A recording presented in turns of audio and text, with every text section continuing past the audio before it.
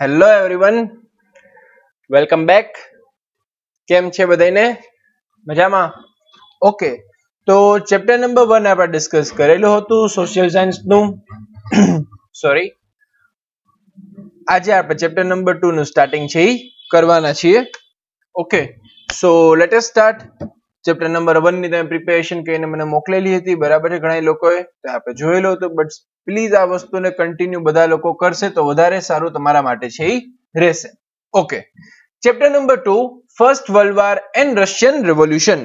Okay, તો જે chapter number 2 છે એની અંદરમાં તમને ફર્સ્ટ વર્લ્ડ વોર ના કોઝિસ શું છે, કયા કારણોસરથી ફર્સ્ટ વર્લ્ડ વોર થાય છે, એની ઇફેક્ટ શું થાય છે વર્લ્ડ ઉપર, એના ફેક્ટર કયા કયા કારણોસરથી છે એ ફર્સ્ટ વર્લ્ડ વોર થાય છે, એ બધી રીઝન્સ આપણને જોવા છે એ મળશે અને એની પૂરેપૂરી ડિટેલિંગ છે આપણને જોવા છે એ મળશે.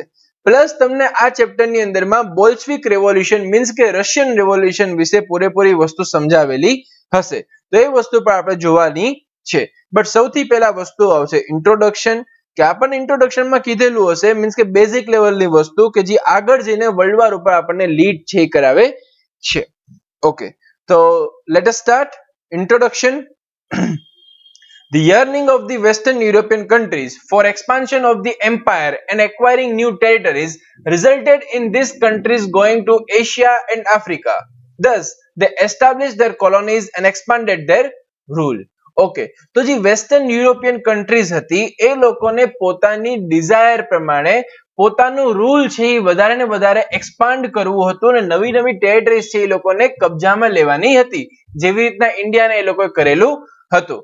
તો એ એમ થી, એ પર્પસ થી વેસ્ટર્ન યુરોપિયન કન્ટ્રીઝ છે ક્યાં જાય છે? એશિયા એન્ડ આફ્રિકા જેવી કન્ટ્રીઝમાં છે જાય છે. ઓકે, અને ત્યાં એ પોતાનું રૂલ છે એ વધારે છે. Consequently, there arose a competition between European nations to establish colonies. તો હવે યુરોપિયન કન્ટ્રીઝ માંથી ખાલી એક કન્ટ્રીઝ છે બહાર જઈને છે કોલોનીઝ છે બનાવતી હતી નહીં. અલગ અલગ જે યુરોપિયન કન્ટ્રીઝ હતી, અલગ અલગ જે યુરોપિયન નેશન્સ હતી, એ લોકો એશિયા અને આફ્રિકાના અલગ અલગ પાર્ટમાં જઈને પોતપોતાની કોલોનીઝ છે બનાવતી હતી. કોલોનીઝ એટલે કે ઇંગ્લેન્ડે ઇન્ડિયા ઉપર capture, British East India company ઇન્ડિયાને capture કરે છે, તો ઇન્ડિયા છે એ કોલોની થશે બ્રિટિશ ઈસ્ટ ઇન્ડિયા કંપનીની. એવી રીતના અલગ અલગ જગ્યાએ લોકો કોલોનીઝ છે બનાવતા હતા. This greed for colonization among the Western European nation caused the economic, social, cultural ruin of the Asian African countries.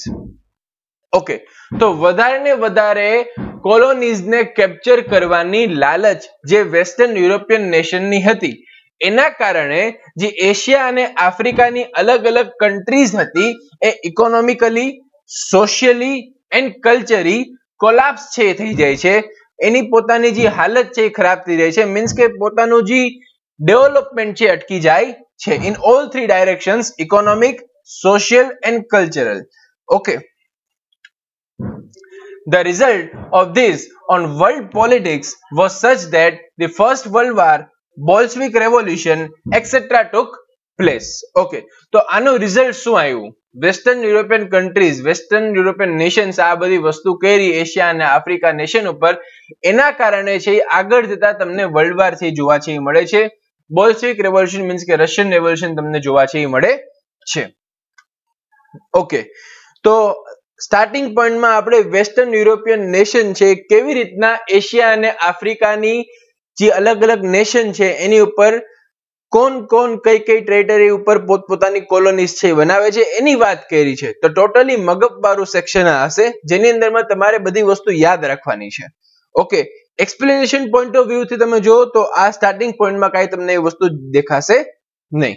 Okay, so western Europe and કોલોનાલિઝમ in Asia Africa આપણે જોશું. The Western European countries wanted to expand their empire in Asia Africa. Their greed for colonization did not spare even their neighboring countries. Okay, તો જે western European nation જે પોતાનું umpire છે expand કરવું હતું, બરાબર છે, ને એમાં એ લોકો પોતાની નેબરિંગ કન્ટ્રીઝને પણ મુકતા નથી. Spain had taken control over Netherlands, Belgium and Luxembourg. Later on, some of their provinces were captured by France. When the Portuguese king died without an heir, Portugal came under the rule of the Spanish king because of his blood relation. તો જો તમે પહેલા ટાઈમથી એવું જ ચાલતું હતું બરાબર, નેબરિંગ કન્ટ્રીઝની વાત પહેલા આપણને કરી છે, પછી આપણને વાત કરી ભાઈ પોર્ટુગીઝ કિંગ છે એ મરી ગયો, પણ એનું કોઈ નીચે સંભાળવા વાળું કોઈ માણસ હતું નહીં, એનું કોઈ હાયર હતું નહીં, તો એના કારણે જી માણસ સ્પેનનો કિંગ હતો એનું બ્લડ રિલેશન હતું પોર્ટુગલના કિંગ સાથે, એ માટે સ્પેનનો કિંગ છે એ ત્યાં પોતે રૂલમાંથી આવી જાય છે in Portugal. So for 6 decades the monopoly of establishing colonies in non-European countries was with the Spain. તો 6 decade 60 વર્ષના અંદરમાં તો મોનોપોલી કોના હાથમાં હતી? ખાલી સ્પેનના હાથમાં હતી. Similarly, Italy and German states became the victim of greed of France and Austria. Italy અને જર્મન સ્ટેટ છે કોના વિક્ટિમ બને છે? France and ઓસ્ટ્રિયાના. When the European powers were tightening their grip over the Asian and African nation, many of the European nations which had become free following the footsteps of England made many of the Afro-Asian nations their colonies. Okay, તો European નેશનની જે અલગ અલગ યુરોપની જે અલગ અલગ nation છે એ જ્યારે Asia અને આફ્રિકા નેશન ઉપર પોતપોતાની ગ્રીપ છે એ મજબૂત કરતી હતી, બરોબર છે, તો એ બધા લોકો છે એ હકીકતે જે ઇંગ્લેન્ડ છે એના ફૂટપ્રિન્ટ્સને ફોલો કરતા હતા કે ઇંગ્લેન્ડ છે જેવી રીતના એશિયા અને આફ્રિકન નેશનમાં જેવી રીતના અલગ અલગ કોલોનીઝ બનાવે છે એવી રીતના જે અલગ બીજી યુરોપિયન નેશન છે એ પણ છે એના જ ફૂટપ્રિન્ટ્સ છે ફોલો કરતી હતી. હવે આપણે ઇન્ડિવિજ્યુઅલી જોશી કોલોનિયલિઝમ ઇન એશિયા, તો એશિયામાં કેવી રીતના થયું તો એ આપણે જોશી. ખાલી નામ હશે, નો એક્સપ્લેનેશન, બરોબર છે, તો આપણે આરામથી વાંચશું, તમે જોતા રહેજો. After strengthening its grip over India, England expanded its empire to Sri Lanka, Myanmar, Singapore, Malaysia. ઇન્ડિયાને capture કર્યા પછી શ્રીલંકા, મ્યાનમાર, સિંગાપુર, મલેશિયામાં આ લોકો પોતપોતાની ગ્રીપ છે બેસાડે છે, ત્યાં પણ કેપ્ચર છે કરે છે. England enter China also, but due to ઓપિયમ, એક પ્રકારનું ડ્રગ છે, ઓપિયમ trade between England and China, there were wars. Okay, વાર થાય છે ઇંગ્લેન્ડ અને ચાઇનામાં, which came to be known as opium war in history. તો ઓપિયમ વાર ક્યાં યર દ્વારા થાય છે, યર દરમિયાન થાય છે, તો 1839 to 1842. કોની વચમાં થાય છે? England and China. ઓકે, જીતશે કોણ? ઇંગ્લેન્ડ જ જીતશે, વ્યવહારિક વસ્તુ છે.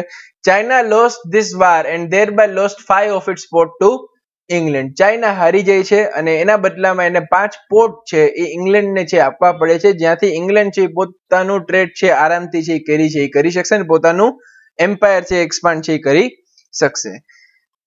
Where England could carry on their trade and their expand their empire. Taking advantage of China's weakness, Japan, Russia, Germany, France, Belgium and America also acquired trade and political rights. China week હતું તો એનું advantage લઈને બરાબર બીજા બધી countries પર એનો લાભ લેવા માટે આવી જાય છે. Okay, enormous oil resources in the desert region of the West Asia attracted the Europeans to establish colonies there. Waste Asian countries છે તો આપણને ખબર છે કે ત્યાં અબન્ડન્ટ ઓઇલ રિસોર્સિસ છે અવેલેબલ છે, તો આ વસ્તુ યુરોપિયન નેશનને પણ આઈડિયામાં હતી, એ લોકો ત્યાં જાય છે અને ત્યાં પોતાની અલગ અલગ કોલોનીઝ છે બનાવવાની તૈયારી છે કરતા હોય છે. England, Germany, Russia and America established oil companies in Iraq, Iran, Kuwait, Saudi Arabia and Bahrain and made efforts to take care of their own interest. તો એ લોકો અલગ અલગ જે નેશન હતી એ લોકો અલગ અલગ જે વેસ્ટ એશિયન કન્ટ્રીઝ છે ત્યાં જઈને પોતપોતાની કોલોનીઝ છે બનાવે છે અને ત્યાં એ લોકો પોતપોતાની ઓઇલની જે ફેક્ટરી છે આખી બનાવે, કંપની છે એ બનાવે છે અને એવા પ્રયત્ન કરે છે કે એ લોકો એકબીજાના રસ્તામાં કોઈ આવશે નહીં, પોતપોતાનો ધંધો પોતપોતે કરતા રહેશે. ઓકે, હવે આફ્રિકાની વાત કરશે. The Dutch established its colony for the first time at the end of 15th century in South Africa. તો સૌથી પહેલા કોણ હતું? ડચ પીપલ પહેલી વાર બનાવી 15th સેન્ચુરીમાં સાઉથ આફ્રિકામાં.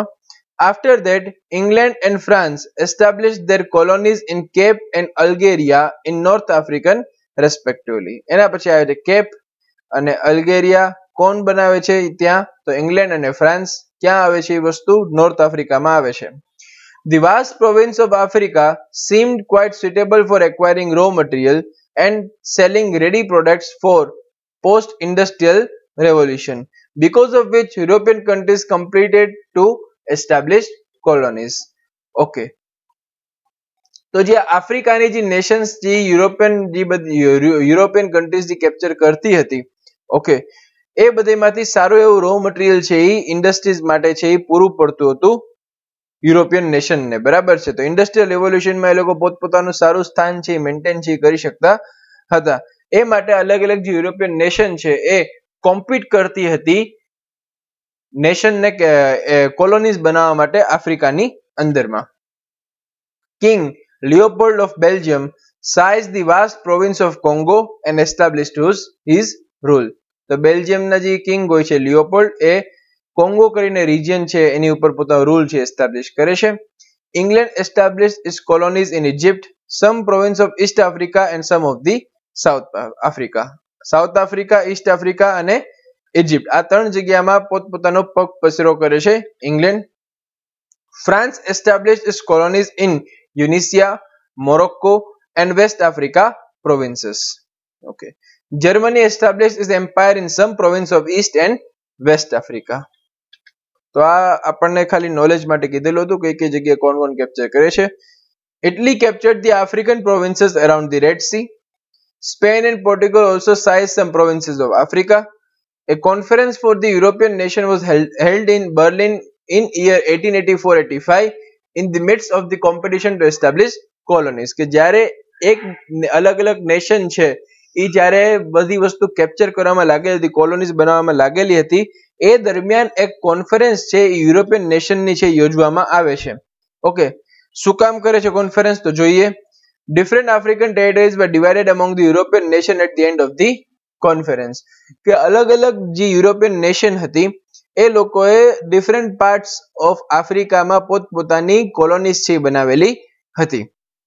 ઓકે, તો એને સરખી રીતના રીડિસ્ટ્રીબ્યુટ કરવા માટે કોન્ફરન્સમાં બધાને બોલાવવામાં આવે છે અને બધાના અલગ અલગ પાર્ટ છે પાડવામાં એમાં આવે છે.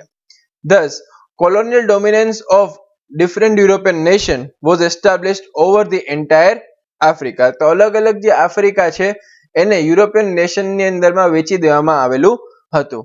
While on one hand the greedy European nation were trying to colonize various Asian African territories, on the other hand Germany and Italy had completed the process of its respective political unification. એક જગ્યાએ જે European nation છે એ લોકો આફ્રિકામાં અલગ અલગ પ્રકારની colonies બનાવવામાં બિઝી હતા, જ્યારે બીજી જગ્યાએ આપણે જોઈએ તો જર્મની અને ઇટલી છે એ પોતાનું પોલિટિકલ યુનિફિકેશન છે એ કમ્બાઇન્ડ છે એ કરે છે.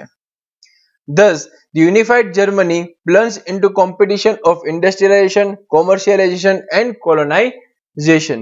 તો જર્મની છે હવે સ્ટ્રોંગ થઈ ગયું અને જર્મની છે ઇન્ડસ્ટ્રીયલાઇઝેશન, કોમર્શિયલાઇઝેશન, વેચાણમાં અને કોલોનાઇઝેશન મીન્સ કે અલગ અલગ કોલોનીઝ બનાવવામાં એ પણ છે આગળ છે આવે છે અને કોમ્પિટિશનમાં કોને કોમ્પિટ કરે છે? યુરોપિયન નેશન્સને કોમ્પિટ છે કરે છે. તો આ સ્ટાર્ટિંગ પોઈન્ટ તમે કહી શકો.